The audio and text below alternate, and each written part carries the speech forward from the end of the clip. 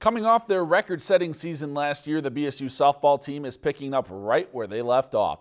Heading into Saturday, the Beavers were 16-7 and tied for 4th in the NSIC with a 6-2 conference record.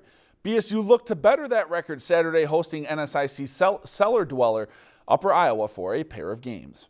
Early on Game 1 action, Jessie was flashing her stuff, striking out Allie Green looking. She had 9 on the afternoon. But the BSU offense came to play in this one. Top 2 up a run, Angie Roberts slaps the double to the right field gap. Then a couple batters later, 2 runners on for Brooke Phillips. She doubles off the right center field wall. Both runners score.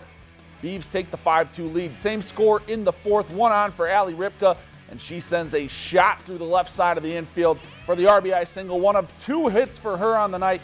BSU goes up 4. That's the margin they win by 7-3 in Game 1. But Game 2, Upper Iowa taking that one, edging BSU 5-4.